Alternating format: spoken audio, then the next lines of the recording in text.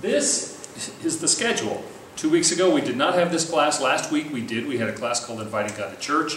Today we want to talk about worship form and community. That is, particularly I'm going to be doing some more history stuff. Early on in the first class I talked about the different ways the church, broad speaking, in big periods of history, thought about worship. How it was house church before the time of Constantine, and then it became very formalized and actually started adopting some of the pagan Roman and Greek ritual in an effort to figure out how we worship, and then etc.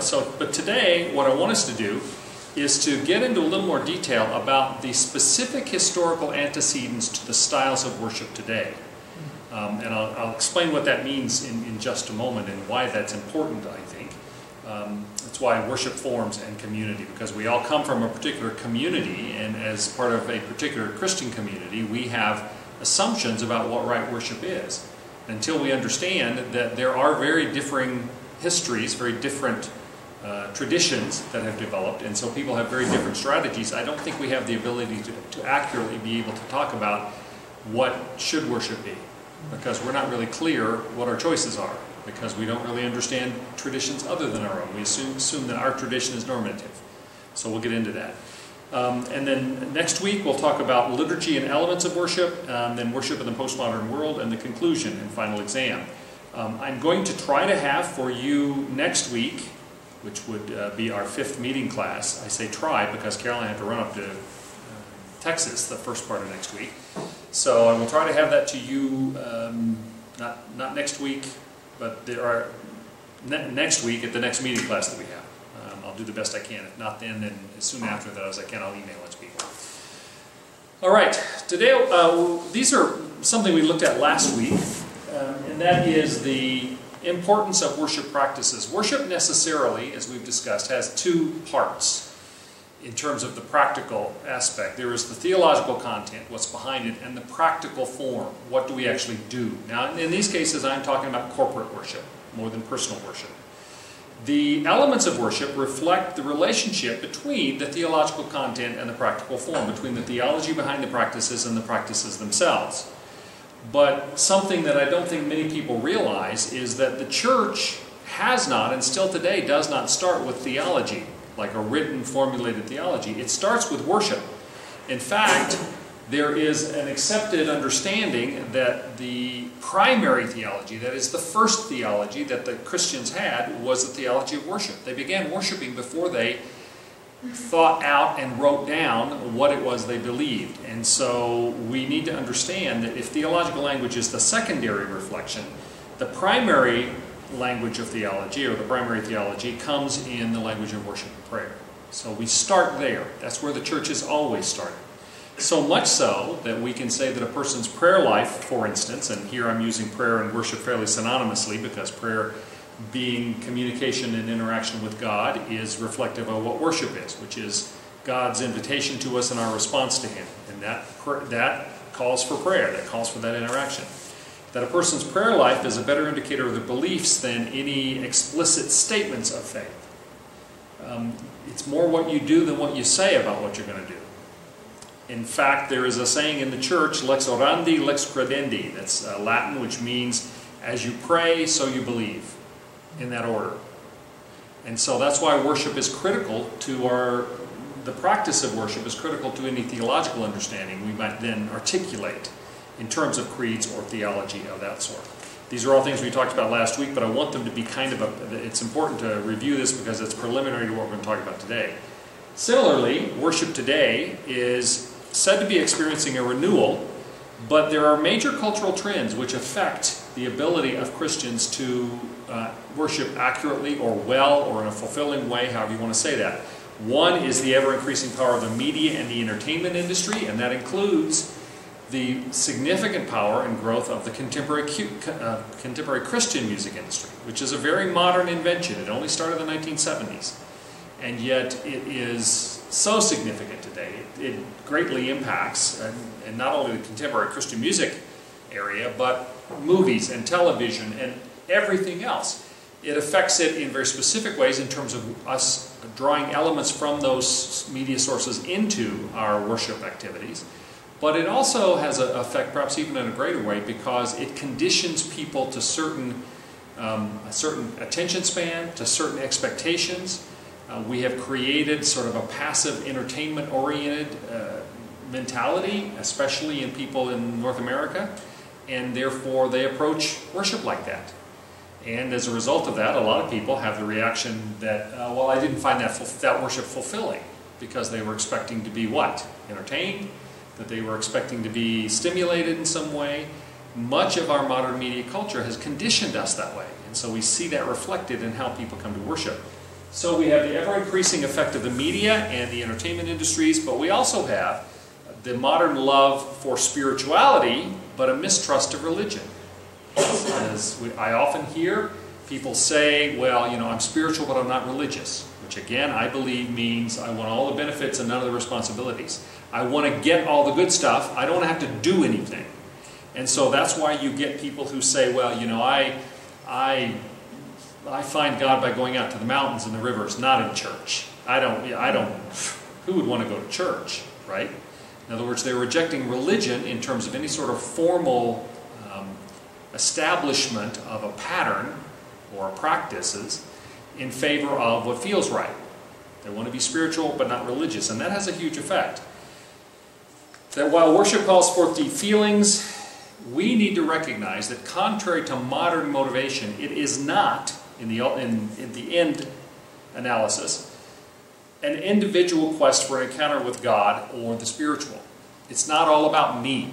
It's not all about you. It's about God. And it is about particularly how we as the Christian community approach, relate to, communicate with, come into a more intimate relationship with God. But everything in our modern culture seems to be pushing us away from those inclinations. And that worship particularly orients itself around things God has done in history. It is God's creation, that He is the Creator God, and we worship Him for that. He has called forth His people. He has sent Jesus Christ, His very Son, to live and die, be resurrected and ascended for us. The Christ story. We're going to get into that a little bit today. So it is what God has done in history, and it's about the things that Christians in response to that have done in the presence of God. Again, God, the two halves of worship. God calls us, we respond. But particularly, God has called us by how He has acted in history, and frequently our response is based upon our acknowledgement that God is a truly powerful and great and worthy God because of what He's been able to do. So all that is sort of background. Those are things we talked about last week. For those of you who weren't able to be here last week, 2 of you at least, that gives you kind of catches you up on some of the critical points. Based on all that, and I've given you several definitions for worship already, but I want to get a little academic, a little technical for a minute, and then unwrap something. We can ask the question, what then is worship? As Christians, we can identify that while different people have different understandings, there is personal worship, there's corporate worship. Especially though, as we talk about corporate worship, there are 5 aspects that we as Christians believe are components of worship. The first is that worship is a set of culturally embedded and corporate practices. It's a communal set of practices, because whatever else we might want to say about it, we all come from a particular cultural background. Whatever church you go to, I don't care what it is, there is going to be some reflection of the culture that the people come out of, and it's going to be reflected in what that group of people do together, corporate practices. You cannot get away from that. The only thing we can do is recognize where that's coming from, what the culture is and how that culture has influenced us and how that's getting manifested in our corporate practices. But to say, oh, the church should not be influenced by culture is simply silly. Anytime you get 2 people together in one place, you have culture. And so you have cultural, all the stuff that they bring out of their past is going to be reflected in that. Worship, therefore, is a particular kind of cultural space. The practice of worship has always been and will always be influenced by the culture that people come out of. So we recognize that it's a set of culturally embedded corporate practices. The worship that is done in Nairobi, the churches in Nairobi, Kenya, is very different than the churches in Myanmar, which is very different than the churches in Alabama, which is very different than the churches in New England. All of them come from a different cultural background. They also have some historical issues that affected their culture and therefore affect what gets carried down. We're going to talk about some of that. Secondly, we believe that it is through the various forms, the various approaches to worship, that God forms us into the likeness of Christ. This is the goal of the Christian life, is to be made more Christ-like. There are various ways of talking about that and looking at it within churches. In fact, the Catholic Church talks about that as we're becoming more Christ-like, they refer to as conversion, because you grow into your conversion in the Catholic Church. The Orthodox churches, some of them refer to this as deification. I mean, we as Protestants typically talk about sanctification, meaning we're being made more holy, that the Holy Spirit. But what that means is we're being made more like Christ. So different major Christian traditions use different words. Because the Orthodox say we're being made more like Christ, they call it the process of deification. That sounds wrong to us, but that's the word they use. And conversion, because in the Catholic Church you're being converted more into the image of Christ. Those words mean something very different to us as Protestants, and we need to recognize that. But still, all Christian history, or all Christian churches in history, have seen that worship is a process by which God helps form us into the likeness of Christ, to make us more holy, to make us more like Him. We talk about being Christ-like. There is. That's our. Okay, I thought we'd lost you. So okay. It's also true that as Christians we believe that worship is in and through the story of Jesus Christ. As I said earlier, all of God's acts in history are sort of a background to our faith, our worship of Him. God being the Creator God in creation, Him calling forth a people, that He is a relational God who had a people selected, chosen just for Himself, and then He worked through those people, the Jewish people, and then He sent His Son Jesus. So all of those are aspects that we recognize in our worship. But the most important one, the one we focus on most of all, the reason we're called the Christian church, is because it is the story of Jesus Christ, of His birth, of His life and the model that He gave, of His teaching, of His sacrificial death, His resurrection, and His ascension. So worship is more than anything else done in and through our acknowledgement of the story of Jesus Christ. That's what makes us Christian. If you ever wonder whether or not a particular person or a particular group of people, a church, whatever, whether they are truly Christian, ask what they say about Jesus.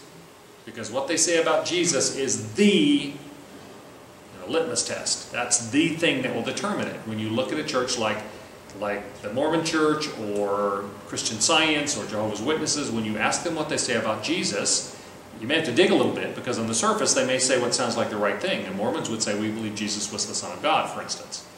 But if you dig deeper, you'll realize what they're really saying is Jesus was a Son of God, and that other people can become as much the Son of God as Jesus was. That's not Christianity. That is not what we believe. And so ultimately our worship is in and through the story of Jesus, because what we believe about Jesus and the truth of His story is foundational to what it means to be a Christian. Okay, is that fair? We also believe that worship is by the power of the Holy Spirit. And this is something that is particularly Protestant, that the Protestant faith, since the Reformation, has understood that you can go through all emotions in the world, but if the Holy Spirit is not the one motivating that, if you do not have the heart feeling that the Spirit would give you, then it is not real. The Catholic Church, for instance, would say that the process, when you take communion, you are partaking literally of the body and blood of Christ. It doesn't matter where your head is or your heart is on that particular day, that if you take those elements, you have received the body and blood of Christ, and you have received grace through that. In the Protestant beliefs, we would say that unless the Holy Spirit has inspired you to faith, and faith comes from the Holy Spirit, to believe that as you partake in those elements of the bread and the cup, that you are in faith receiving them as the body and blood of Christ. So what's happening on the inside by the inspiration of the Holy Spirit is critical. Otherwise, it's just, you might as well, as an old friend of mine said, he could have communion with a hot dog and a Coke in a park. Well, no, I think it has to be a little more formal than that if you're taking it seriously. but we might as well be having hot dog and Coke in a park if the Holy Spirit is not involved in some way affecting us internally. That's part of what we believe. And we are empowered in worship by the Holy Spirit in order that we might live our lives to the glory of God. Now, there is some disagreement in the history of Christianity as to whether the practices, I'm sort of just mentioning that, is whether the practices that we do are sort of an end in themselves, or whether they're entirely internal, something that's happening inside, or whether it is some combination of the two. Some Protestant churches, for instance, would say that the sacraments are only symbols. They're symbols of something else. There are others, like the Catholic Church, that would say that it is the body and blood of Jesus Christ, and partaking of that is in itself sufficient. It doesn't matter where you are. Well, all churches would say there are means of grace, but in what way? Again, the Protestant faith would say there are means of grace only if you are accepting them in faith. Okay? And then there's some that are in between, that say that the act itself is significant, but is not efficacious for you unless the Holy Spirit is working in you and you have faith. So there is some difference as to how all that is played out in terms of belief systems, but, and I won't get into the details of how the Catholic Church differs in that regard, in terms of their concept of the reservoir of grace and how that's applied. So this is how we understand, and I confess it's a more academic kind of definition than what I've used, because I want us to tease some of this stuff apart. As we look at that, I want us to think now about varying styles of worship that have occurred historically. And I'm doing this because I want each of you, I know some of you come from a Catholic tradition, some of you come from more Baptist tradition, etc. I want to talk now about some of the historical varieties of styles of worship, or what we might call styles of spirituality, which I'll explain. And I'd like for each of you, as we talk about these, to identify where you're coming from. And it may be more than one. You may be from a Catholic tradition who then was involved in a Pentecostal tradition, or charismatic. Charismatic is the last half of the 20th century influence of the Pentecostal movement, which started in 1907. We'll talk about that. So I think it's important for us to look and see where we are in terms of where we came from ourselves, because that will give us then an understanding as we hear and think about what others might say. Now let me give you a reference for that. Of the many reasons for differences in worship style, and there are many differences, the most important one I believe is the impact of particular cultural and historical situations. From where do we come? And you'll notice I have or styles of spirituality rather than worship styles, because in many ways we're talking about more than just what actions we do when we get together. We actually are talking about what we understand about ourselves in the presence of God. Because so much of what we do in worship is actually a reflection of our understanding of our place in Jesus Christ and how God interacts with us. Somebody who is Pentecostal, the way that they practice worship in a corporate sense reflects a lot of their understanding about who they are in Christ, as opposed to a Catholic or an Orthodox or a Baptist. So it really is, but remember, lex orandi, lex credendi, as you worship, so you believe. So this is more than just about what we do, it also reflects what we really believe. It is a spiritual style in addition to being just a worship style. Make sense? Now let me give you sort of a little scenario. If someone were to grow up in the Midwest and they had been part of a Midwestern Protestant fundamentalist church, I wish my wife were here because I'm describing her almost exactly here. The Protestant fundamentalism in the Midwest was significantly influenced by one major source. It came out of the Scandinavian Lutherans. In the Midwest you have a lot of Scandinavians, right? You have a lot of people from Norway and Sweden, etc. My wife and her father and most of the people that live in Racine, Wisconsin are Danish. So they come out of that same Scandinavian Lutheran background. But in particular, Midwestern Protestant fundamentalists come out of the pietist stream of Scandinavian Lutherans. All right? There was a pietist where there was a strong emphasis on personal personal conduct in a very pious kind of way. There were strict regulations as to what you should and shouldn't do, even the application of some things like the Sabbath, maintaining the Sabbath, where you're not allowed to go play games or play cards or do any of those kind of things. So there was that's the influence of the pietism that came out of that. Well, and it would reflect things like if you come out of that sort of Midwestern Protestant, out of the Scandinavian Lutheran kind of tradition, you would always say prayer before meals. You would always pray before you took a trip.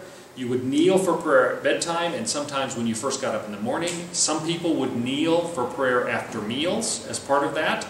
There would be a tradition, a strong tradition of reading the Bible often, usually first thing in the morning. You get up in time to read Scripture before you do anything else. You get up, you kneel, you pray, you read the Bible. You would probably have Bible reading as part of a regular family kind of activity. You would go to church twice on Sunday, morning and night, and go to Wednesday night prayer service. Okay? Now some of you may be from traditions where you've got pieces of this. But you would not have been baptized as an infant. You would only be baptized as a confessing adult. At a certain point as an adult, you would give your testimony, and you would be baptized, and you would be brought into the church.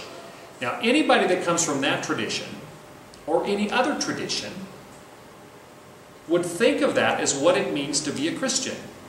Somebody who comes out of that tradition, you talk about infant baptism, which is why I wish Carolyn were here, because she has strong feelings about this. You talk about infant baptism, and they go, absolutely not.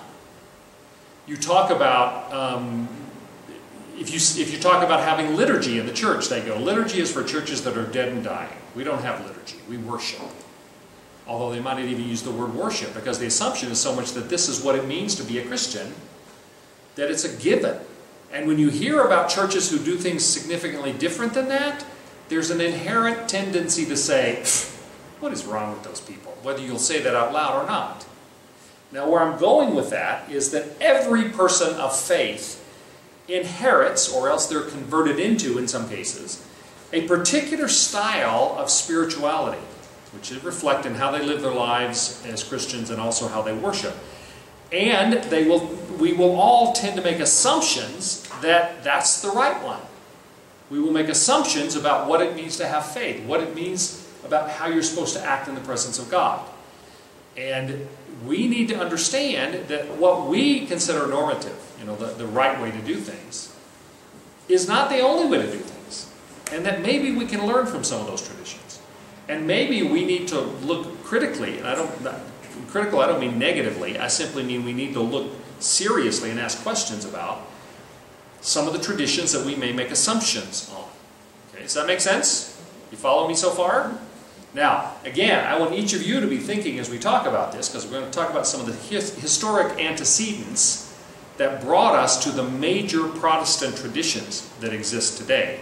We're going to talk a little bit later about Catholic renewal and a couple of other things. But, and I want you to try to identify where you fall in that, at the same time that you're recognizing that there are alternatives to where you came from. First, we would start historically with Puritan New England worship. The Puritan worship and American Protestantism came out of the Puritan movement. It came out of the persecution of Protestants in different parts of Western Europe, but especially in England, and the efforts of those people to escape from that persecution by the Catholic Church or by the dominant Protestant churches in some cases. And they came to the New World in order to try to have freedom to worship. Interestingly, in most cases when they came to the New World, they were not willing to be accepting of people who did it differently than them. The Protestants in North America, most of them, with a few exceptions, tended to be very, very judgmental and very negative against anybody who wanted to do it any differently than they did, which is weird since you realize that's what they came out of. And in fact, Pennsylvania was established as a place where the people that had been persecuted for their particular religious practices in other states, Massachusetts and elsewhere, that they could come to, and that they would have more freedom there. And that was a whole orientation toward that state being founded.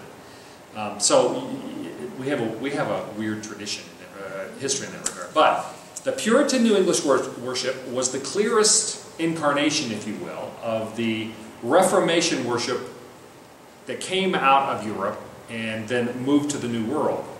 It especially could be identified as focusing on the hearing of God's Word. Preaching, reading of Scripture was the primary focus. Very simple kinds of, you know how the Puritans dressed, right? Most of them came out of a Calvinist tradition. In the New England villages, there would be a meeting house. The meeting house would invariably be in the center of town for several reasons. One, because, and the meeting house was their church. It was also the community center. It was where they had, the first democracies, were the early American, not first democracies, but the purest form of democracy, I would say, was probably the New England meeting house villages, because everybody would get together and everybody would have a vote. Today, we in the U.S. talk about having a democracy. We actually don't have a true democracy. We have a republic. We have a democratic republic, which means we don't actually make the decisions in our political system. We elect people who make the decisions. So we vote to have representatives, and those representatives do the work. Well, in New England, everybody had a say in how things were done, and they met regularly in the meeting house. Well, that was also their church. The meeting house was always in the center of the village so that everybody had equal access to it. Everybody was pretty much equally close to it. And it also meant that on Sunday, since you weren't supposed to travel a long distance on Sunday, there's the pietist kind of background, you didn't have to walk very far to go to church. There were not multiple churches to choose from. There was just one, and they tended to be in New England Calvinist churches. John Calvin, and Calvin is the source of Reformed theology. That's what we as a Presbyterian church have. Calvin emphasized that all of life needed to be structured in such a way that it glorified God, and that worship should be biblical. Now, that sounds so obvious to us, but that actually, the idea that worship needed to be biblical became sort of ensconced in what was called the regulative principle of worship. The regulative principle of worship says it needs to be biblical. Now, what does that mean? I'll give you an analogy in the difference between how Martin Luther approached his reforming work and how Calvin and Zwingli and others approached it. And I'll give you the sock drawer definition. Luther did not feel the motivation. Now, Luther didn't even want to stop being a Catholic. They forced him to. He wanted to try to get the church to change. He wasn't trying to start a new church. But in Luther's case, Luther saw nothing wrong with retaining as many elements as he could of the church that existed, the Catholic church that existed, which is why high Lutheran churches will look pretty Catholic to us, right? Early Lutheran churches especially did. Whereas Zwingli and Calvin, Zwingli was the Swiss reformer during that same time, and then Calvin later on in Switzerland, they believed you start all over again. And the sock drawer analogy is that Luther saw the church like a sock drawer. He opened it up and he looked in and he said, okay, we can take that out, and we can take that out, and we can take that out, and everything else is fine. So he got rid of the stuff he had a particular problem with, but kept most of it. So that a Lutheran church early on would have looked very much like a Catholic church. Well, compared to that, the way that Zwingli and Calvin and some of the other reformers did it, they pulled the sock drawer out completely, dumped it all out on the bed, put the sock drawer back in, and they said, okay, we will keep that, and we will keep that, and we will keep that. And what they chose to keep was very minimal, which is why there were periods of time in Switzerland among the Swiss Protestants that they painted over any religious art that was on the walls of their churches. They got rid of statues, they got rid of paintings. They believed we're going to keep it as plain as possible because there's no indication in the Bible, the regulative principle of worship, that if it's not biblical, we're not going to have it. So Luther said, if it's not actually getting in the way, it's fine. Zwingli and Calvin and others said, no, if it's not in the Bible, we're getting rid of it. And there were huge issues related to that. So the New England Puritans reflected that kind of approach. They sort of empty the sock drawer first and only put back the stuff that you really need. And so it tended to be very strict. There was a strong emphasis on the fact that your whole life should be lived in service to God, in worship to God, so much so that Calvin in Switzerland, there were periods of time in which he would lock the church in between services. Why did he do that? Because his point was, I don't want people thinking that they're only worshiping when they come to church, that they're only praying when they come in the church building, which was a tendency that had existed before. He wanted them to have the sense that I worship everywhere I am, I sing hymns of praise wherever I am, Actually Psalms of praise, because Calvin believed only in using the Psalms, because that's biblical. There was no new writing of songs for more than 100 years after Calvin. There were no hymns that were not psalms. And the Psalms were set to music. In fact, the first book printed in the United States, since we're talking about Puritan New England, the first book printed in the United States was the Bay Psalm book, where they took the Psalms, the Hebrew Psalms, translated them to English and set them to music, but they were out of Scripture. But this sense that everything you do, you should be singing hymns of praise while you work, you should be praying in your home. It's not just something you do at church. So there was a very strong emphasis on that. People listened to sermons for entertainment. There weren't any movie theaters, there was no Netflix. You know, they tended to be very somber and not play a whole lot of games. And so it's estimated that a New England Puritan would hear as many as 5,000 sermons in their lifetime. Because that to them, everybody knew everybody. Everybody got together for worship. It was a community time. The meeting house was a community hall as well as being church. And so it was a very different kind of thing. In fact, there are accounts that in New England there were times when the community leaders had to restrict the number of sermons being preached in order to get anything else done. Because somebody would say, oh, I'm going to be preaching on Tuesday afternoon. Everybody show up. Well, I'm going to preach Wednesday morning. Everybody show up. Well, they needed to get work done. And so in certain places they would limit the number of sermons that could be offered. Because anybody who felt they had a message God might want them to share, they would have a tendency to get up and preach. Very different than what we're used to today. Services in the New England Puritan worship tended to last at least 3 hours. The pastoral prayer would be at least an hour of that. The sermons would be at least an hour of that. And remember, pastoral prayer, sermons, and the reading of Scripture, there wasn't a whole lot more. We're going to look in a few minutes about the elements of these different things. But it's also true that the average service back then, we think of Puritans as being very somber, everybody knew everybody else. And so they were very interactive and apparently very lively. During the sermon, congregation members would comment on it, and there would be an interaction about it. After the Scripture was read, people in the congregation would make comments about their understanding of that Scripture. And this sort of thing happened all the time. So it wasn't this sort of sit there somber. They were apparently very active community events, which is why I suppose it made it easier to go for 3+ hours on these things.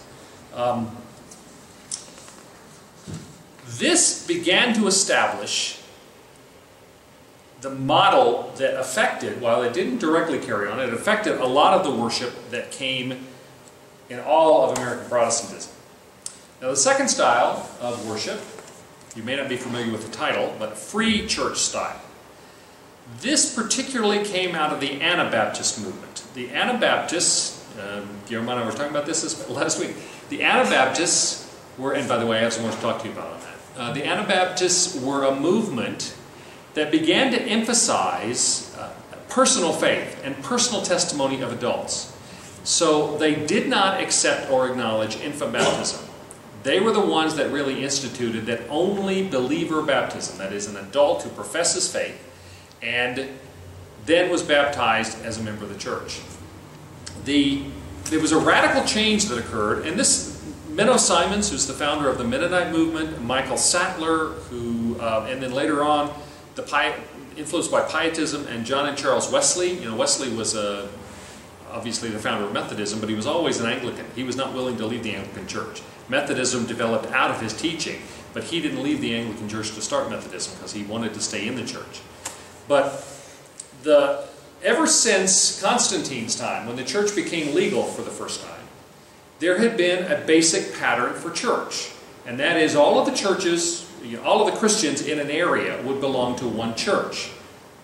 Later, there would be a senior pastor, who we later started calling bishop, that would be over there. Now, it may be multiple churches, but they would all be organized under one. And that's when they started having bishops. That is, a pastor who they considered to be mature enough or good enough that he could be sort of the head over multiple churches. And then those bishops were connected in a network, and that's where you get the Catholic Church. But with the free church style, the idea came along that there was no parish, there was no central authority, there was no bishop. Every church was freestanding. That's where you get free church. They may have a connection to one another as Christian believers, but there was no structure that tied them together. They also, in addition to that, different kind of structure and the emphasis on the adult believer confessing and being rebaptized, because all of them would have been baptized as infants as well. They're coming out of the time when the Catholic Church was there. There was also an emphasis on the church as being the gathered elect who were drawn out of the world. Rather than being the church in the world, they were the church drawn out of the world. And so there was a lot of emphasis on them being different than everybody else. And it became, in some cases, fairly isolationist. Not in all cases, but in some. So this idea of focus on personal conversion, personal faith, voluntary commitment, those were prerequisites for being rebaptized and therefore prerequisites for church membership, and also understood to be prerequisites for true worship. You couldn't be a true worshiper unless you had gone through the process of reconversion, of confession, and then rebaptism and being drawn into the church. Those were necessary for worship. Now, everyone was understood because they didn't have central authority. They didn't have bishops. They didn't have priests. They would have ministers. Often those ministers were not officially trained. They were lay ministers, but they were, they felt a calling of God, or their abilities were acknowledged by the congregation. So they developed a strong sense that everyone should have an equal say in the worship services. If not to actually preach, because that might require a certain gift, here's where you start getting lay people reading the Scripture and lay people leading various parts of the worship. That had never happened before. And so much more lay involvement, lay participation, lay leadership. It was out of this free church movement and the emphasis on personal conversion and then personal growth that we really developed the idea of small home groups and home Bible studies, things that are done outside the church. Again, because you're the gathered elect. You were separate from the world, and so this gave you an opportunity to experience that and practice it at home. That influenced the revivalist movement that I'm going to talk about in just a second, and it also became a major theme. This home groups, home Bible studies, being part of a study group, those things influenced, of course, most mainline denominations. And so we see that reflected. The free church style is especially present today in the Baptist churches, in independent Bible churches, the Calvary Chapel movement from the 1970s that Chuck Smith started, the Vineyard Fellowship movement that John Wimber started in the late 70s. And it did lead to some individual recognizable denominations. The Brethren denomination, the Moravian Brethren, those are denominations that really came out of this free church style. But this influenced a lot of different churches. And we can see pieces of that in our own traditions. Okay? Adult baptism, adult confession, no infant baptism, participating in the church because of personal commitment of faith, an obligation almost to be involved in Bible studies, etc. Those kinds of things. Now, the Scottish Presbyterians, similarly to the free church movement, they moved away from parishes toward this idea of being the church called out of the world and gathered independently, individually. And they also began a revival movement in the Scottish Presbyterian churches. They would have, once a month or so, they would have what they called a holy fair, which would be a weekend or a couple of days, where people would gather for extended periods of time in order to, emphasize their call to be holy before God, especially in preparation for communion. So out of that and some other pieces, we developed the third style I want to mention, which is revivalism. While it began in Europe, most things did, it's a particularly American church style in which all the liturgical elements tend to be focused toward prompting conversions. If not conversion, then recommitment of one's life. You guys have been there, right? The revivalism especially characterized American Christianity starting in the early 1800s. Charles Finney was a very popular, well-known preacher. He would have been one of the superstar pastors of his day. In the early 1820s, he began to focus the worship service entirely on leading people to commit themselves to Christ, either to be converted the first time or to recommit their lives. And everything he put in the public worship of his church was geared toward that. There would be public confessions of faith, either somebody who's come to Christ or somebody who's returned to Christ. Altar calls. This is where the altar call came from, this revivalist movement. where you invite people to come forward. I personally am grateful for this because I was saved on like the 27th verse of Just As I Am in a Southern Baptist church in East Tennessee. Of extended meeting times. You know, the buses will wait, as Billy Graham used to say. We're not going to rush this thing. It will take as long as it takes for people to make the decision. They even had a thing in Charles Finney's church which became popular, which was called the anxious bench. In the front of the church there would be a pew. And I remember this in the Baptist church. They didn't call it the anxious bench. But anyone who was really feeling God calling them and they were struggling with this and didn't know what to do and they wanted somebody to pray with them would come up and sit on the bench, the pew in the front row, right? You guys ever had that? Well, Finney called that the anxious bench because people were feeling anxious because the Holy Spirit was, working on them. So all of these kinds of things, along with a lot of prayer, congregational singing, of testimonies, big emphasis on testimonies of conversion and recommitment, the altar call, etc. Those were aspects of the revivalist movement. Now, in the late 19th century, late 1800s, the revivalist movement split in two. Not formally, but just sort of over time. Half of it became the suburban mainline churches. And those churches can be recognized. I always think of Carolyn's father's church in Wisconsin when I think of this. If you go in a church and you walk in and there are these lounges that have sofas and chairs and it sort of looks like somebody's living room, and then you go in and the pews are really padded and they're meant to be comfortable. Well, when the revivalist churches, some of them began to move into the suburbs. When people started moving to the suburbs, in large populations, we're not in the cities anymore. These churches were intended to be sort of like, come to church like you're visiting somebody's house. You're going to a friend's home. And they were even laid out in ways that felt like that, where they had lounges and sofas and you could sit and talk, have coffee, coffee hour, fellowship time, those kinds of things. So that was half of where the revivalist movement went. The other half were the churches that tended to stay in the urban centers. They became the urban churches, and many of them stayed there for the specific reason that they saw huge human need in the cities. And they saw the need to address that. There was hunger, there was lack of education, there was poverty, there was poor housing.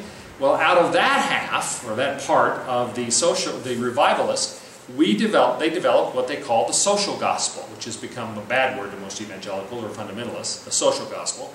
But it was an emphasis in those urban churches to meeting the very practical needs of people. Both of those two came out of the revivalist kind of movement in America. Now, another thing that happened, and almost in the next development in this revivalist movement, is the growth of worship styles, especially in the South, but in other places as well, and through missionaries. Missionaries carried this kind of style, this revivalist style, all over the world. If you go to Africa now, and you go to a Protestant church in Africa, parts of that will look familiar to you, because they'll have a strong emphasis on conversion, an altar call, calling people to come forward. They'll come forward and they'll bow and lay hands on them and pray, and all of this kind of stuff comes out of revivalism. This also is the source for, starting in about the 1970s, for the growth of what's called seeker churches. Seeker churches are those, again, remember revivalism was focused on either converting people or getting them to recommit. Seeker churches were an attempt, and Willow Creek in Barrington, Illinois was a big part of this. They were sort of were and still are a guiding light in this seeker church movement to reinvigorate secular and post-Christian, if you will, American interest in the church. At a time in the 1970s when so many Americans were saying the church is irrelevant, it doesn't do anything for us anymore, there was a movement begun to try to get people to see the church as relevant. Now what happened, and again Willow Creek, Hybels and Bill Hybels and Willow Creek really did a lot for this. They began to have, and if you go to Willow Creek today in Barrington, Illinois, it's one of the biggest churches in America. On Sunday morning, they focus on, it's a seeker service, it's called. And everything is geared toward people who are not committed Christians. If they are Christian at all, they're not very committed. And so they will not use particularly Christian language. They will not present it in such a way that would be similar to what most people would get in church. They are looking to get people to feel like this is relevant. They will use a lot of media. They'll use film clips or drama or plays, skits, sketches. The sermon will be geared toward somebody who doesn't understand theology very well and doesn't have a background in Scripture. So the goal is to try to bring people. Now, in Willow Creek, they're what they call Believers Church. I think they still call it Believers Church. They have that like on Tuesday night. And the intention is that people who are committed believers, who are growing in their faith and really, are just trying to become more what God wants them to be, but really committed to Jesus, they have a different service for them than what they do on Sunday morning, which is Seeker Church. So there's been a strong move in that direction. This whole kind of thing has also affected church architecture. If you go to a very seeker-oriented church, they'll tend to have very wide aisles, so it's easy for people. All of the aisles will focus on the altar, if you will, although the altar is not seen. In the Old Testament, of course, the altar is where they sacrificed animals. In the Catholic Church, it's the altar because the Mass is a re-sacrificing of Christ. Well, in Protestant churches, revivalist-oriented churches, and seeker churches included in that, there's the idea that the altar is the focus of where you come and give yourself to Christ, that you are laying yourself on the altar of Christ. Paul said that. And so there's very much an orientation, and actually Christian architecture. Churches, there is a specific kind of direction that revivalism and secret churches and all that have led us to. And you can see it, these sort of semicircular churches, angled seats, wide aisles, all rays of the church point toward the altar, if you will, or the altar table, as we might call it. There then, as a reaction against this whole revivalism thing, in the mid-1800s, there was a movement called the Christian Nurture movement. Reaction against revivalism. It advocated, instead of emphasizing a conversion process or a recommitment process, which was always understood to be sort of a crisis. People come to a crisis in their life, or they hear the message and the Holy Spirit speaks to them and they feel this desperate need. That's why you had an anxious bench, because it was a time of crisis. Well, Horace Bushnell in 1847 wrote a book called Christian Nurture, in which he advocated that instead of this sort of Christus conversion emphasis of revivalism, that we instead should be raising children in the church and in the home in such a way that they never realize that they weren't Christians. In other words, they grow up in the faith so much that they are believers, but it's not because they had some crisis of conversion.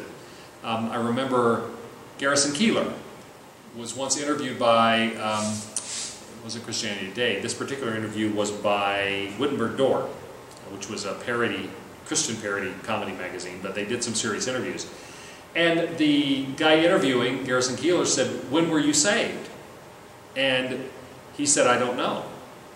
And the guy interviewing went, "Aha!" as though he got him, And Garrison Keillor said, "But I know when I knew." Okay, now he would have been a product of this nurture movement.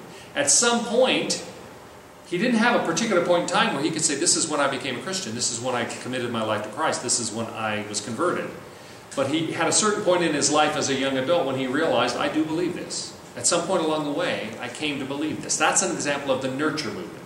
Somebody once said the Christian nurture is a focus on, instead of bringing them in, bringing them up, raising them in the Christian faith. Well, because of that, the nurture movement, the churches that follow the nurture movement were some of the earliest churches in America to have Sunday schools.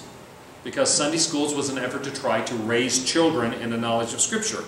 They also especially had renewed interest in catechisms, training children, in the creeds, reciting the creeds, in printed programs, set liturgy, etc. A lot of this you'll see reflected today in Episcopal churches in America or Anglican churches elsewhere. And the Episcopal Church is one of the most liberal theologically in America. There's been a huge controversy ongoing because since they elected the first bishop who's a practicing homosexual.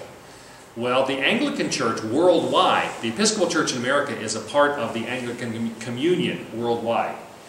Overall, the Anglican Communion worldwide is one of the most evangelical, one of the most theologically conservative. The Anglican churches in Africa, for instance, which is huge, there are more Anglicans in Nigeria, I think, than any other country. They are biblically and theologically very conservative. There are a lot of American Episcopal churches who don't agree with where the American Episcopal Church has gone, and they now technically are affiliated with the Anglican Church of Nigeria, or one of the African churches. So, but they have tended to emphasize more the Christian nurture rather than the crisis of conversion. You don't have altar calls in most Episcopal churches, right? The most influential worship style of the 20th century was the Pentecostal, was and is the Pentecostal movement. The Pentecostal movement combines a freedom of lay-led worship. Okay, a lot of lay people, in fact in Pentecostalism in many places, the ministers are not trained theologically. There are some places in the South, for instance, Southern Pentecostal churches, that they don't want somebody who's trained because they think that pollutes them. All right, they want somebody who God has called but has not been influenced by seminaries or advanced education. So lay-led, freedom of worship. There's still, like revivalism, a strong call to decision, to respond to Christ, and obviously a strong expression of the presence of the Holy Spirit in worship. Now, Pentecostalism has only been around for just over 100 years. It began in 1907 in Los Angeles. There were a couple of churches, especially the Azusa Street Mission. In fact, Pastor William Seymour, an African-American pastor, and was the leader of what was called the Azusa Street Revival in Los Angeles. This was where Pentecostalism really began. And it involves especially worship which has the active expression of the ecstatic gifts of the Holy Spirit. Speaking in tongues, prophecy, interpretation of tongues, supernatural healing, and those sorts of things. It came out of a Wesleyan and Methodist piety, so you see the link between revivalism and that. But the focus was encouraging and experiencing a deeper life in Christ, and it spread all over America and worldwide, again with missionaries. The focus was filling of the Holy Spirit as a way to be more intimate in your relationship with God. Because of the early African-American influence and much of a cross-cultural kind of influence in the early Pentecostal movement, this is one of the reasons Pentecostalism has proven to be so popular in other parts of the world, in Latin America, in Africa, parts of Asia as well, but especially Africa and Latin America. The Pentecostal movement is huge. In fact, there are parts of South America where when they say Christian, they mean Pentecostal as opposed to Catholic. Here, when you say Christian, you mean somebody who's not Catholic. But in much of South America, Christian means Pentecostal, because that is the dominant kind of worship style or church. The expectation in the Pentecostal movement is that the gifts of the Holy Spirit being expressed, again, tongues, prophesying, healing, interpretation of tongues, that's normative, and that is to be expressed in regular acts of worship. The liturgy has aspects of revivalism, aspects of free church style, but one of the things that's unusual in larger churches that are Pentecostal churches is they'll have a space that's especially designed for expressions of the Holy Spirit being present. Dancing in the Spirit, of people being slain in the Spirit in some cases, of healings occurring, that kind of stuff. There'll be a part of the church down near front where that sort of thing goes on. If you're not part of that, that sounds very strange to us. There also is an emphasis on raising your hands in worship, of laying on of hands, of singing contemporary music styles. Often it's scripture set to music, so they have helped develop that in recent years. Now, out of Pentecostalism, which comes from the first decade of the 1900s, in the last half of the 20th century, this Pentecostal movement began to spread into other traditions, into other denominations, including the Catholic Church. And that was known as the Charismatic movement. The Charismatic movement came out of Pentecostalism. You have Catholic Charismatics, Presbyterian Charismatics, Baptist Charismatics, although very few of those, and various others, where the Pentecostal expression of worship and faith seeped into all these others. There tends to be, amongst all Pentecostals, including Charismatics, a very strong emphasis on millennial theology. In Joel chapter 2, for instance, he said, in the last days, your old men will see visions, your young men will dream dreams. And so the indication is that the expression, the beginning of the 20th century of the expression of these ecstatic gifts of the Spirit in worship, is a sign of the fact that the end times are here. And so there's a very strong end time, eschatological, and millennial emphasis in these churches. Now, in the 1970s, we have what's called third wave Pentecostalism. So you have the Pentecostal movement from the early 1900s. The second half of the 20th century, you have the Charismatic movement, which carried much of that into other churches. And then in the 1970s, a man named John Wimber, he came out of Calvary Chapel. Calvary Chapel was founded as a free church movement by Chuck Smith. John Wimber had been a leader in Calvary Chapel, but he felt like that was still too restrictive and that he was looking for a greater expression of the Holy Spirit in worship. And he launched the Vineyard Fellowship movement. John Wimber is the founder of Vineyard Fellowship. I actually had John Wimber taught a class that I had in seminary. Yes? What did you call Third Wave?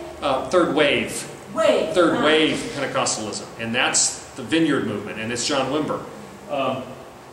And it's still part of Pentecostalism, but Wimber saw 5 different phases of worship, each of them intended to bring people into a closer relationship with God. In fact, Wimber, and I really like this, Wimber defined worship as the pursuit of intimacy with God.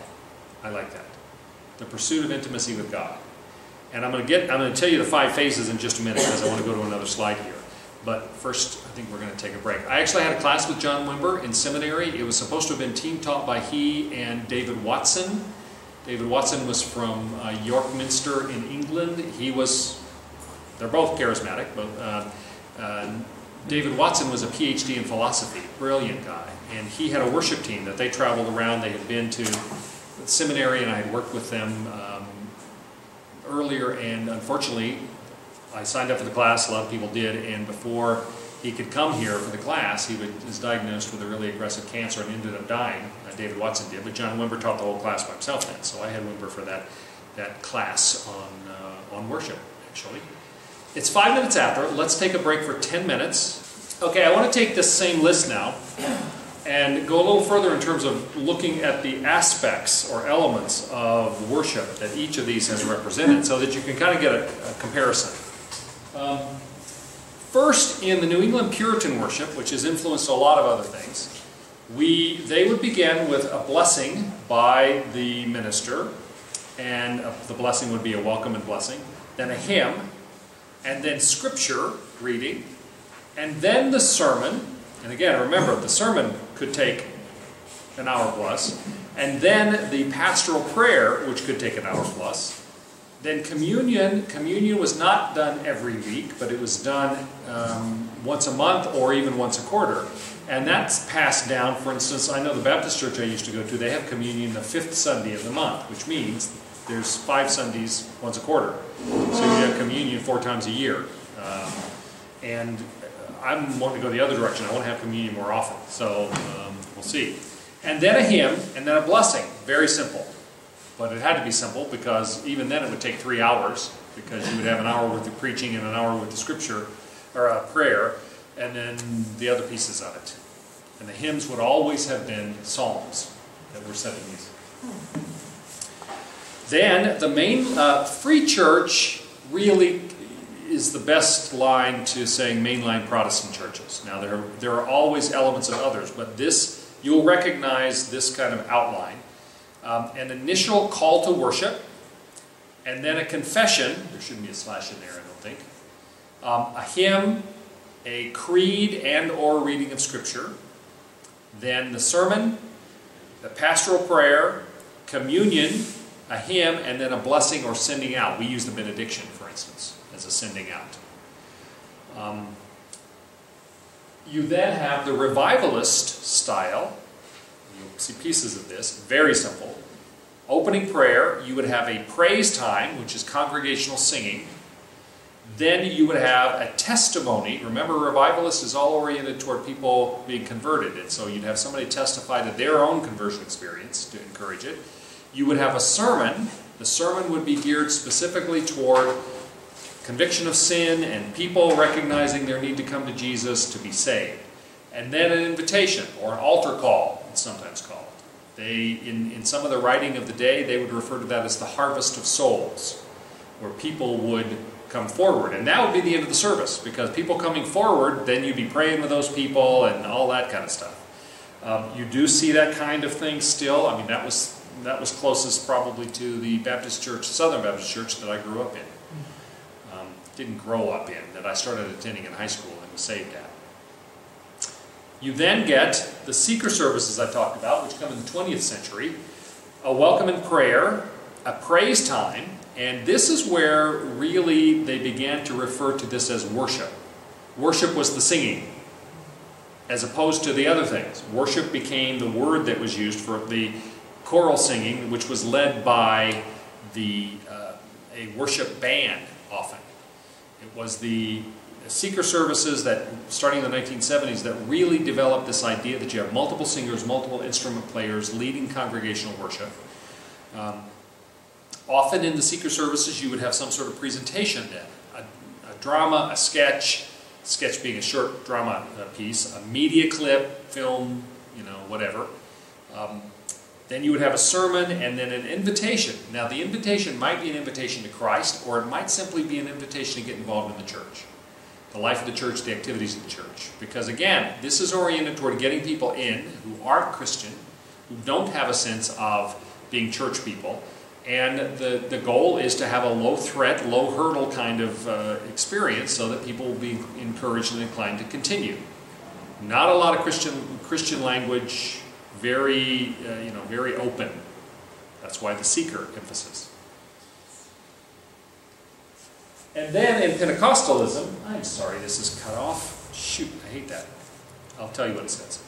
In Pentecostalism, now this is third wave Pentecostalism. This is John Wimber's creation, which I think is fairly reflective of all of what Pentecostalism was shooting for.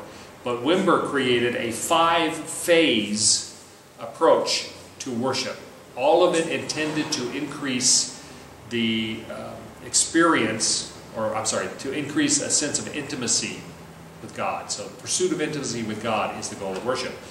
The first part of the worship would be an invitation phase, which is calling all the people to worship. It's like a call to worship, but there's a lot. The focus here is on the congregation. There will be a lot of clapping.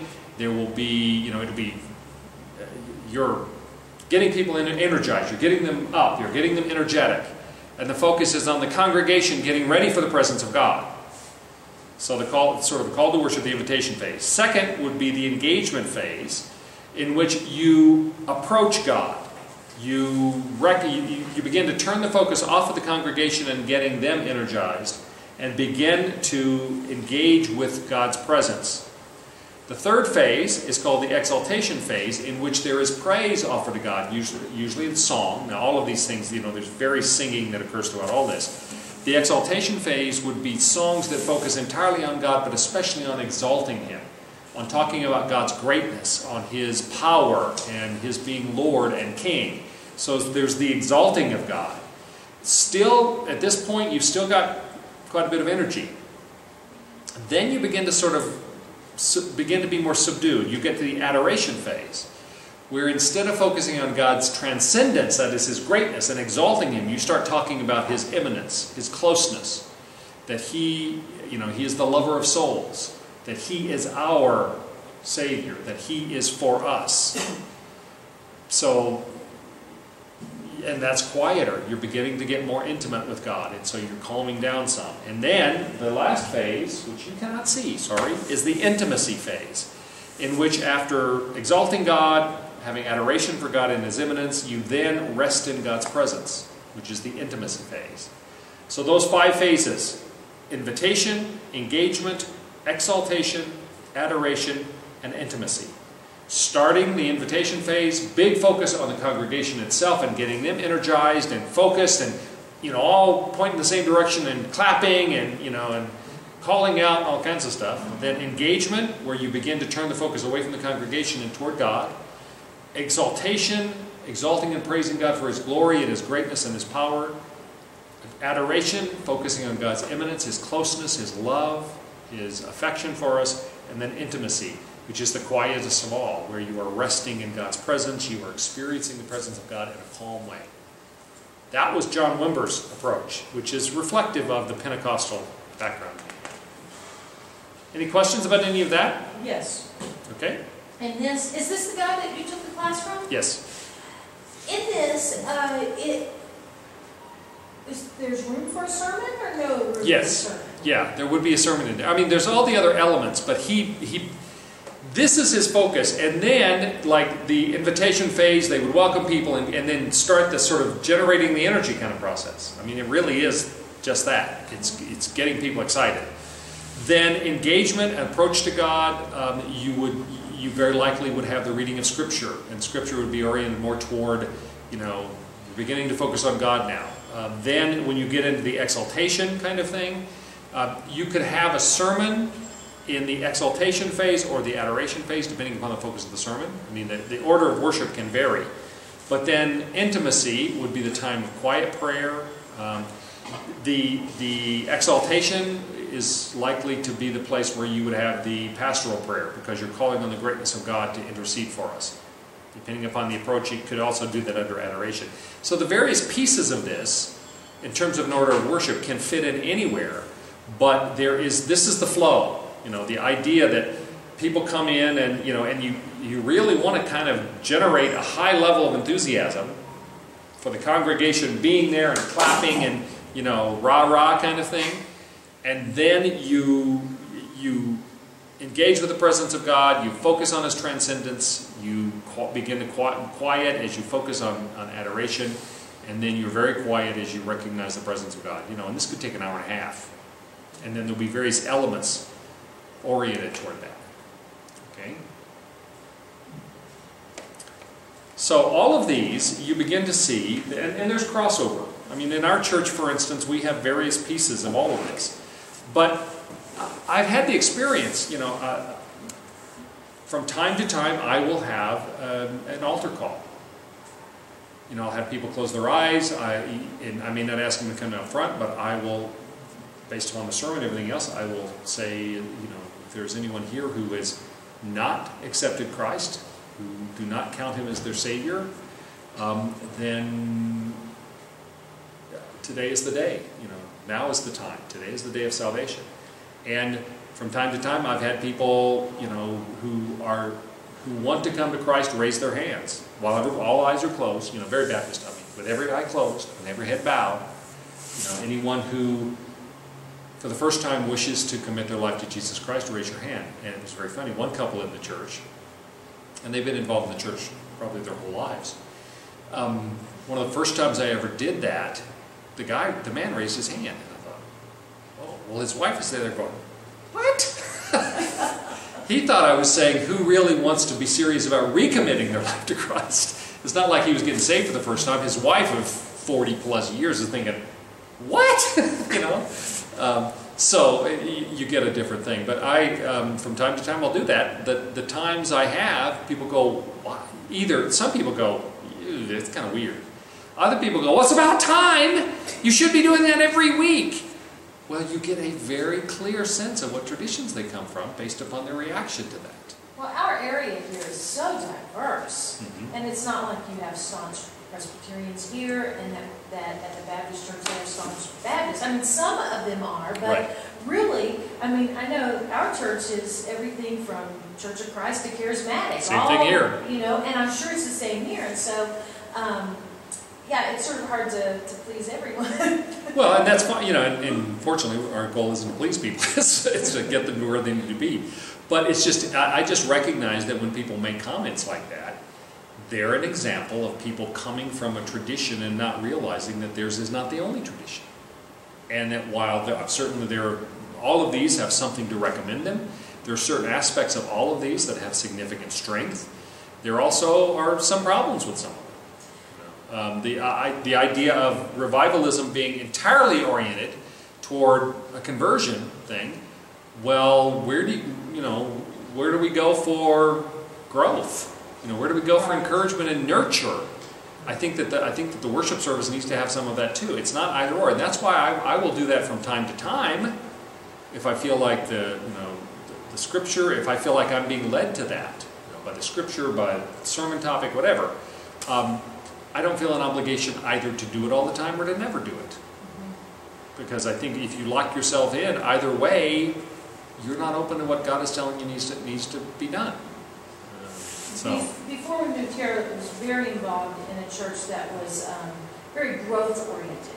You know, yes, they had altar calls and things like that, but they also had altar calls where people that, like this gentleman, you know, he's just wanting to say, yes, God, I want to give you more of me or whatever. And so the altar was very much used. And then in the church that we're in now, somehow the sermon always comes back to, if you don't know Christ as your Savior. And sometimes that's very Baptist. I'm grateful for that. It is. And I have to remember I don't come from that background, and so, but sometimes I sort of clash with that because although I realize there's a need for it, I also see, well, I believe, most 95% of us sitting here are Christians and have dedicated our life to God, and so what is there beyond that? Who are you aiming at? I mean, there actually is a book, I can't remember the title. Carolyn read it, and I read part of it. I got too many books to read. And they went, the two guys who wrote this book went way too far. They said that the church is wrong when it evangelizes, that the church, the New Testament model of the church, was encouragement for people who were already believers. Oh, I've heard this. And so, and it's a very popular Christian book, and that evangelism is not supposed to be the primary work of the church, that we as individuals should be evangelizing, but that the church should be for the nurture and growth and discipleship of the believers, and that when the churches that focus all, and I tend to agree that churches that focus all the time on salvation, on altar call, on calling the harvest of souls, that they've gone too far. Because again, 95% of the people, if the very fact that they're in church that day means that you're not talking to them if you're asking them to come to a saving knowledge of Christ. And so we have to balance it. And I look at this list, and there are all sorts of pieces of this that I think we incorporate. And I'm always praying about and reviewing, and what do we do? I don't make many changes to our order of worship. In fact, almost never. I'm seriously considering, as we get into the new year, what we're going to do. But because I think I'm very intentional about what the elements are. For instance, some people don't understand. A woman who became a Christian in our church, she was a friend, she said, I've been coming to church, she called me one Tuesday and said, I've decided to give my life to Jesus, and she's a good friend.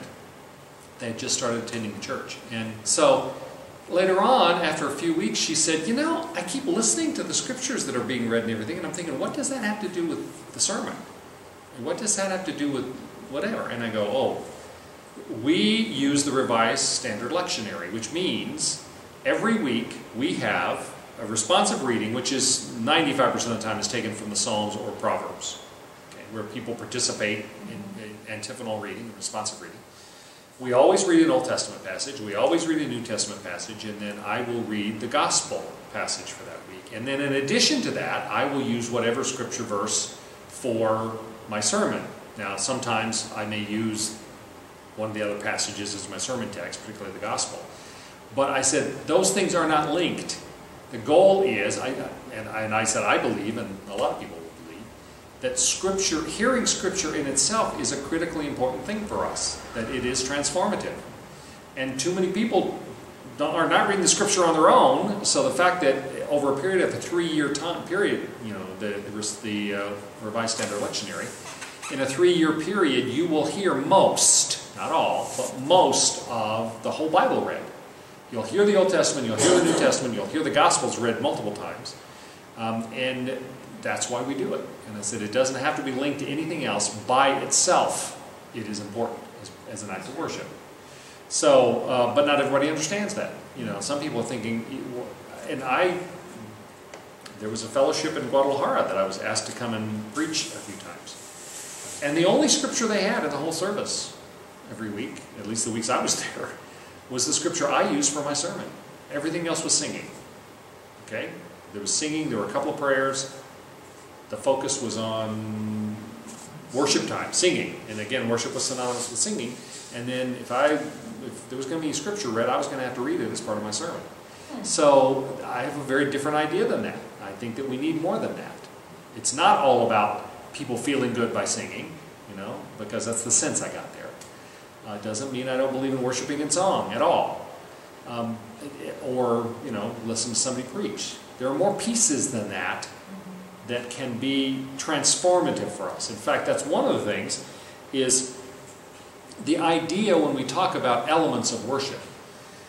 It has always been a belief that there are certain actions that we can take, that by doing them, we talk about the fact that by worship we're being made more in the form of Christ, that there are transformative acts we can do. as long as we do them in faith. I mean, they can be meaningless if we do them without a sense of faith, or that we don't do them in obedience, for instance. If we're just doing them because, well, I go to this church and this church does that stuff, then that's a problem. But if we do them in obedience, if we do them in faith, then the reading of Scripture, the participating in the responsive reading, the participation in the prayer of confession, all of those things can be themselves transformative acts. And so we should have that idea that the pieces of worship should be things that those who participate in them, those who are in the congregation, if we're talking corporate, that they can be, if they approach them with faith, things that change them in a good way. All right? And that's the criteria that I set for what do I want to have in our worship services. And having established that, I have to have pretty strong motivation to change that. Our order of worship is pretty much the same, from week to week. I'm very open to suggestions, and I'm very open to God saying to me, I want you to do something different here. But, we say, the first Sunday of every month, we have communion. The second Sunday, we use the Apostles' Creed in that same time period. The third Sunday of every month, we use the Nicene Creed. Often, not as much lately, but the fourth Sunday, we will have a testimony of some kind during that time. And I've not done that as much lately, and I need to change that. I need to go back to that. We always do the Revised Standard Lectionary. The responsive reading is antiphonally done, Old Testament, New Testament, the Gospel. We always have a prayer of confession. I was going to ask about that. Yep. Where someone leads that, and we give people a moment of silence in the middle where they can confess their own private sins. So all of those, I believe, are transformative actions as people participate. Now, somebody can sit out there and not listen, not pay attention, not care, not seek God in that, and it's not going to mean anything to them. But isn't that true for anything? Well, what is your take on the seeker services? I've been to a couple of these. Have you guys had any of you guys been to them? Yeah.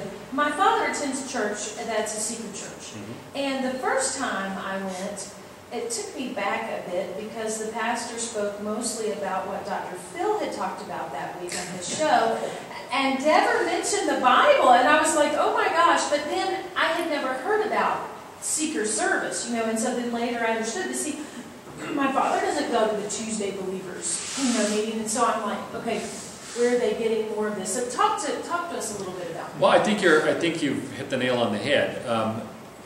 It's in recognition, I believe, of that concern that churches like Willow Creek, or I really think are trying to be thoughtful about this, why they have multiple services that are geared toward different people. And they will say, if you are a committed believer in Jesus Christ, then this is not the service for you. Okay, don't come on Sunday morning. Come on Tuesday night. And they'll be very blunt about that. So that if there's any confusion, then it's on, the people are doing it to themselves, because I think they're very clear. Unfortunately, many churches who call themselves secret churches, that's all they do. They don't have an alternative. Yeah, I don't know if they had an alternative or not. And then knowing the Bible and being in the church for many years, I could hear Christian themes, definitely Christian themes within the sermon, right, or the motivational speech that he gave or whatever, but there was no reference back to that. And yeah, I think I don't know, I struggle with that. I do too. And I think as a rule, I think there are other ways to approach the idea being that people who aren't not Christian, who don't know the church, who are not part of the church, I think I mentioned in I think it was this class, that right after I preached a sermon, in fact it was Sunday afternoon, after I preached a sermon here where I said we're going to start doing things in our church to attract people who are not church people. We're going to have an art gallery. In fact, we've decided we're going to call it the Paloma Gallery and Cafe. Paloma being dove in Spanish. Okay. We're going to have movie nights. We do it once a month already. We're going to do it more often than that and do classic movies, that sort of thing, and popcorn and whatnot. We're going to have probably Monday Night Football, or whenever they show football now. I don't even know. I haven't watched football in so long.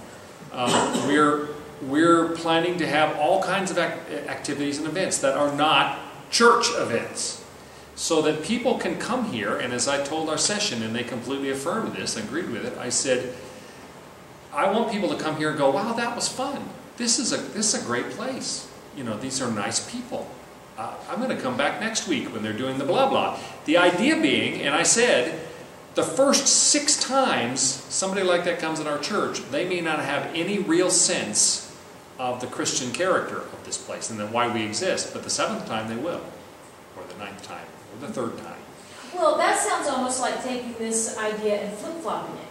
Okay, Sunday is dedicated to Absolutely. the Lord, and then we're going to do some other things. We're not going to call our worship service, And that's exactly right, and that's why we're doing that. I don't want us to be a seeker church, which means we're oriented entirely toward people who don't know the language. We can't really read the Bible. We can't do any of those sorts of things. That's not why we meet.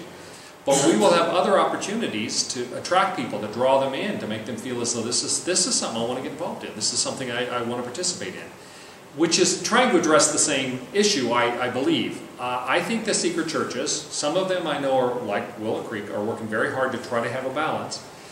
Some of the other seeker churches, and I confess I don't know a lot about them, but what I've read about some of them that are entirely seeker-oriented, I think they're missing it. I think they're missing it big time. I think they have people coming there who are not... Well, Paul talks about milk and meat. The milk of the gospel is for the people who are not ready yet with regard to spiritual things to chew solid food. And he talks about, to some of the people he's writing to, I have to give you milk because you're not ready for the hard stuff. And then others meat, which means they're ready to deal with the serious aspects of Scripture and of God's call to us and what it means to live out our lives that way, and of dealing seriously with theological issues, for instance. And I think that if everything you do is milk, then you're missing it. That's not. I don't think that's what we're called to be. I certainly think it does have its place. I agree.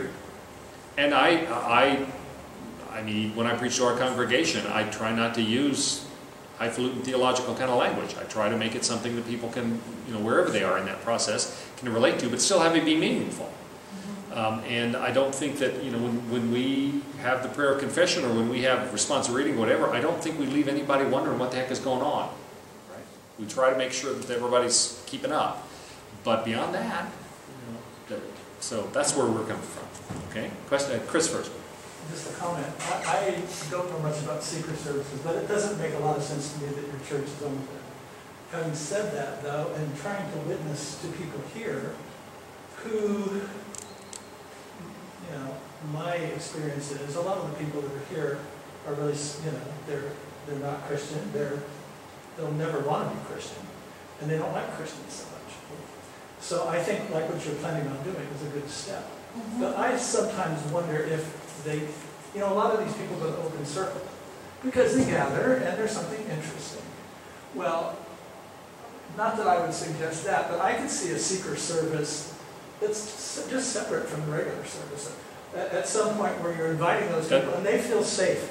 That's why I do the Friday lectures. The what? The Friday lectures. Well, that's what I was going to say. That's exactly this thing. And I'm pretty sure from the people I've talked that have gone to, they're effective. It gives them they can kind of rub up against church without having it in their face. And we've had a few people from the Friday lectures who were not going to church anywhere who've started coming here. Yeah. And I don't expect there to be, an 80% conversion rate from the Friday lectures that I do to church.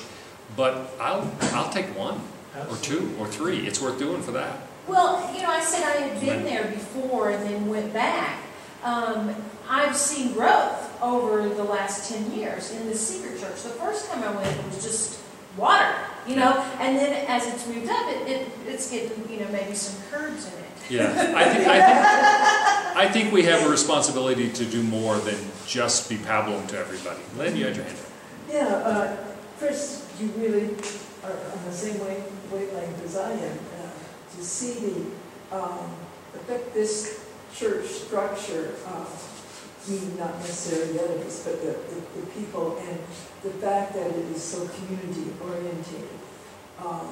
It's really touched the community. A lot of people say to me, what are you doing over there now? Because we have our Friday lectures and they come and they love them. And when are the next ones? And what are you talking about? And what else are you doing?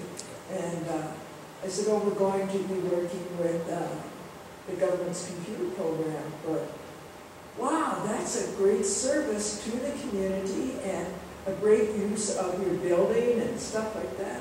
Why do people do that? I said, well, don't ask me why more don't. But it's the fact that we practice what we believe, or we try to practice what we believe, in service to others, and caring for ourselves, Right. That has really brought the dynamics of the church from being something ritualistic inside a structure to something that is vibrant. And I think, we currently, I'm doing a series of sermons now in preparation for the finishing of our building, because the main reason for this building is so that we do have a base from which we can do other things. I'm preaching a series of sermons from Matthew 25, when Jesus said, I was hungry and you fed me, I was thirsty, you gave me something to drink, I was in need of clothing and you clothed me, I was sick and you visited me, I was in prison, you visited me, I was sick and you took care of me. And I say, when did we see you like that? Well, as much as you did unto one of the least of these, you did it for me. Every one of those, along with the other place where Jesus talks about children, let the little children come to me. Every one of those we see as a mandate for our church. I was hungry and you gave me something to eat. We have, and Lydia's involved with we have 2 kinds of dry food distribution now. As soon as the commercial kitchen in the back is done, we're going to have hot food preparation and distribution.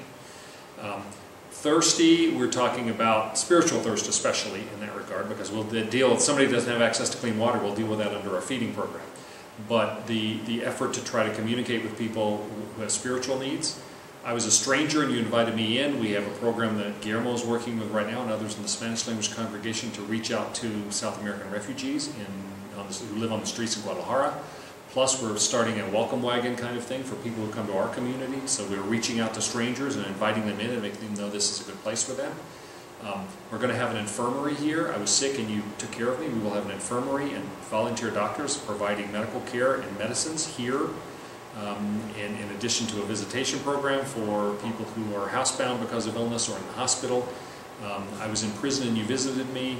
We have 2 women in our church who already are involved in regular visitation to the women's prison. We are launching that program in a large way to help provide for them. The women in prison outside Guadalajara, Punta Grande, they don't have sheets on their bed. They don't have shampoo. They don't have soap. They don't have toilet paper. They don't have any of those things. So we're going to be visiting them, we're going to be providing for their basic needs, we're going to be sharing the gospel with them in very appropriate ways. We're really kicking that off in a big time right now. Every one of those things that Jesus said, we see as a mandate for us to be doing that ministry. And we are doing it. And they're not all going to, we're not going to come out of the chute at 100% speed on all of them right away, but we're starting and we will grow every one of those. And so I think that once we are up and running, I've already had people, I had somebody who I don't know come up to me yesterday at the Thanksgiving event and say, I love to cook, and Lydia's offered as well, and I'd love to be able to help prepare food for people who need, or events like the one we had yesterday or whatever. So I think the more of that we are also doing and being visible in doing, that will attract people as well, who they may come in the door for the sort of social gospel kind of things, but if they're here very long, they're going to hear about Jesus. So, let me keep going. I've got about 12 more minutes. I've got a couple more slides to do. The contemporary situation. There has been in the 20th century 2 major historical events or factors that have greatly influenced modern approach to worship. The first one is the liturgical renewal in the Catholic Church. The charismatic renewal in the Catholic Church, for instance, would be part of that, but this actually began before that. In 1909 in Belgium, a priest named Lambert Baudouin started really making a lot of noise about the need to include the laity in participating in worship. Prior to that, prior to the 20th century, the lay were not involved at all. In fact, the historic understanding of the Catholic Church is that the church proper, with a capital C, are those in holy orders. They're the priests and the monks and etc.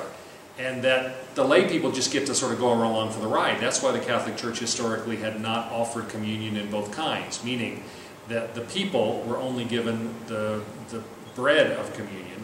Only the priests could participate in both kinds, the bread and the cup. Well, starting in the early 1900s, with this Father Baudouin and others beginning to pick up this theme, this message, It led to, in 1961 to 65, was the Second Vatican Council, Pope John the 23rd called. And it's interesting that when they elected John the 23rd as Pope, they thought he was just going to fill, he was older, he was just going to fill the place until they elected a Pope later. Surprise, surprise, John the 23rd did more to reform the Catholic Church than maybe anybody since Gregory the Great, I don't know. And they decided, out of the Second Vatican Council, that the Church was redefined as being the whole pilgrim people of God. It's no longer the doctrine of the Church that it is only those in holy orders that officially are part of the Church. They also determined out of the Vatican Council that there should be and I'm quoting, full, active, and conscious participation in the liturgy by the whole Church. So that began to lead to more and more lay involvement in various ways. It led to a number of lay spirituality movements. It led to programs of study, Catholic studies in various universities, Catholic and not Catholic. For instance, at Notre Dame, Seattle University in Seattle is a Catholic school where they began to actually study, for lay people, to study things like worship and to study things like Catholic theology, which had previously been only under the auspices of the people in orders, priests and monks. And there was a development of a whole new group of Catholic spiritual writers, Thomas Merton, Henri Nouwen, and various others. Interestingly enough, this Catholic renewal led to a great renewal amongst Protestants in spirituality. In effect, the Protestants, once the Catholic Church was more open, and once they started having people like Nouwen and Merton and others writing spiritual works that everybody was blessed by, Protestants started rediscovering aspects of spiritual tradition that they had completely lost before. The Protestants had completely forgotten about. Things like Ignatian spirituality, the spiritual lessons of St. Ignatius and St. Benedict and others. The idea of pilgrimages, of processions, of Taizé spirituality, which is, Taizé is a community in Burgundy in France that they also have music they've written, they have worship order. It was founded by a Protestant brother, and it's ecumenical. There are Protestants and Catholics and Orthodox who are all part of this. But a strong emphasis on spirituality, on an awareness of the body of Christ worldwide. All of this came out of this liturgical renewal in the Catholic Church. And so it was very significant, and it continues to be very significant. There no longer is the absolute firewall between Protestants and Catholics with regard to spiritual matters. Okay? And I know you've been involved in praying the labyrinth, and that's another thing the Protestants have discovered, which came out of Catholic spirituality. Exactly. Yes. Just a quick comment on the positive side. I was in vets one day, and the vet said, what was I studying? So I told him, and he said his sister had just graduated with a degree in theology, Catholic Church in Guadalajara. Okay, very good. And Yep. that really surprised me. That's very new. I mean, we may not be aware of that, but that's only been in the last 100 years that there was any consideration of that. And it's only been in the last 50 years or so that the opportunity has really been there, since the 1960s Well, with the fact that she the was a Second woman Vatican and it Council. was Catholic Church, and she had no notion of taking orders of any kind. Right. So that's one major historical movement that has really led to renewal, not only in the Catholic Church, but amongst Protestants as well. I mean, I've been very influenced by the writings of Thomas Merton and Henri Nouwen and others. And then the second is the revival of evangelical Christianity after World War II. Prior to that, we didn't even call ourselves evangelicals. There were fundamentalists. But primarily there was a movement after World War II for those who were fundamentalist, conservative Christians to begin to have a greater engagement with the broader culture. If you know anything about Christian organizations or activities at all, the number of organizations and ministry efforts that began in the 1940s and 50s and following are really significant. Some of these are actually prior to the end of the First World War, but Young Life, the organization, began in 1941, InterVarsity Christian Fellowship in 1941, Youth for Christ in 1946, the Billy Graham Crusades were launched in 1947, Christianity Today magazine was launched in 1956, all of this stuff, and in fact the whole the definition of evangelical as a category of Christians. An evangelical, and I are one, so I'll let you know, there's a historical definition. Theologically, in terms of, well, scriptural theology, I probably, I've had people ask me, well, how are you different than a fundamentalist? And they say that with sort of as a negative. The first fundamentalists were highly trained academic theologians. It came out of Princeton Seminary, B.B. Warfield and those guys. They wrote a document called The Fundamentals, which identified what the basics of the faith. Well, when that sort of came from Princeton, New Jersey, and when it got into the South, they started seeing education as being a negative. The difference in fundamentalism and evangelicalism, because the evangelicals wanted to have a greater engagement with broader culture, evangelicals and fundamentalists will have basically the same theology, generally speaking, about Scripture and about the nature of Jesus Christ and about salvation, all that. But evangelicals have had a historical focus on education being a good thing, that being educated is an advantage. Granted, in education you can sometimes get wrong messages, but overall evangelicals have supported higher education and fundamentalists have not, at least not since the early days. And secondly, evangelicals have taken very seriously our responsibility to ecology, to social causes, whereas fundamentalism hasn't. So an evangelical is a fundamentalist with a brain and a heart. Sorry, I'm not saying that fundamentalists, no fundamentalists do, but and again, Christianity Today magazine, Billy Graham, etc. Sort of define what for us, and this is only in the last half of the 20th century that this has really happened. And then in the 1970s and 1980s, evangelicalism began to create a new approach to structure of church and to worship. In the 70s and 80s, especially the 70s, there was a movement called the New Paradigm Churches, where they were doing church completely differently, both how they were structured, how they worshipped, how everything about it. I mentioned earlier the Calvary Chapel movement in Southern California. It came out of the Jesus movement, and Chuck Smith, the founder of Calvary Chapel, was influenced by that. And there was a big focus there in adapting the good parts of American culture into the Christian scene. That was where contemporary Christian music came from. The idea that Christian worship music didn't have to be older hymns. You could take modern kind of music and use the right kind of words, and that could be a means to worship. And the 1980s, that whole thing, and Calvary Chapel is really seen as where contemporary Christian music kind of got its start in terms of worship music. And then 1980s, contemporary Christian music achieved a level of success and visibility that it became a significant factor in mainstream music. The mainstream music industry, contemporary Christian music is a huge part of the music industry today. I can remember when, for $6 you could go see an Amy Grant concert. Not so much anymore, And it began to have at that point, a major impact on Christian worship. This is where we get worship bands, multiple singers, electrified instruments, singing, leading worship, and we got to the place where congregational singing was called worship. Okay, we now reach our time of worship, as though we haven't been doing worship before that, and we don't do it after we stop singing. Very different kind of understanding. It's also true that out of all of that kind of contemporary situation, broadly speaking, by the end of the 20th century, contemporary worship had developed into three main themes or styles.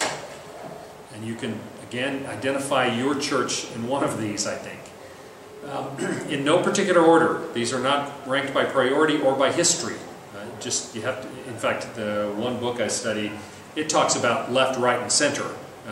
But even then, left is sinister, so it's a dark First, there are those who make the strongest attempt to connect with the culture around them, and so are more distant from the more historic, or the most distant from the more historic worship patterns. This is the New Paradigm churches. These are the seeker churches, and they tend to be much more music-oriented. Okay, you can see that. They tend to be worship music, worship band, that's their focus. And so they are more different than what history has before, and they are more oriented toward connecting with the culture. That's why you have contemporary music. That's why you have seeker services. The second are those who stand out on the opposite end of the scale as most distinct from any influence. It should be any influence, sorry, not anti-influence. Any influence from contemporary culture. And so they are closest to the more historic worship patterns. This, the first group, by the way, would include Willow Creek, Saddleback, Hillsong Music and Hillsong Church, Vineyard Fellowship. This one would include the higher liturgy churches. Catholic Church, Anglican Church, the Orthodox Church, they are the ones that are more table-oriented, you might say, or more Eucharist-oriented, where the center point of all of their worship services is the offering of communion, of the Eucharist. So, those are the two ends of the spectrum. The newer, embrace culture and use it to your best advantage, more music-oriented. Those that are more historically oriented, more liturgical, more formal in the liturgy, and therefore more Eucharist-oriented. And then the third, those in the center, are those who have both an interest in preserving ancient patterns of worship, but also seek to be obedient in helping transform culture. These are more word-oriented. Word being preaching, reading of Scripture, focus on the Bible as primary. That means that they tend to be, because they're in the middle, they tend to be more blended in their worship style. Those are Reformed churches, like Presbyterians, Methodist churches, and some Baptist churches. They are willing to draw from both the historic, but also the more contemporary culture. And from what I've been describing today, I hope you can see that we as a church, while we're very traditional in some of the things we do, we are looking to try to engage with our culture as actively as we can, whether it be in the actual worship service or in the things surrounding that. Now, the realities of modern worship and the contemporary situation of worship are way more complicated than this, but this gives us kind of some big handles that we can see where we're coming from and recognize that there are, historically speaking, there are great truths to be found, that we don't have to reinvent the wheel, nor is our particular style, our spiritual style, our worship style, the only one that's out there. The whole point is that we as churches we got a lot to choose from. And our whole focus should be what will help us, as John Wimber said, in our pursuit of intimacy with God. What will help us in leading the people toward a more satisfying, but also a style of worship that is more glorifying to God. And we don't have to just stay where we are. We need to understand that there are options we can choose from. And a lot of this has to do with worship reform. It has to do with people making decisions about how are we going to do our worship, or how are we going to change it, how are we going to reform it. A theologian named James White, who specializes in worship, says this: "The purpose of worship reform is not the elimination of multiplicity or the achievement of administrative efficiency. Worship reform is simply to enable people to worship with deeper commitment and participation, which may require more denominations and traditions rather than fewer." So what I'm suggesting is not we all need to go back to one form. We simply have to be aware of what is our form and what options, what alternatives have historically existed that we can draw from in order to make it a more enriching experience for everybody and more glorifying to God. Questions about any of that? Hopefully that helps. Do you all see where you are in this whole kind of historical theme? You have a sense of it? Again, it's more complicated than just 1, 2, 3 or these 5 histories, but I think we can see at least elements of all of that, and to recognize there may be pieces of this that we can and should be accessing in our personal lives, in the worship of our churches, that we can draw on. Okay? No questions? Thank you all.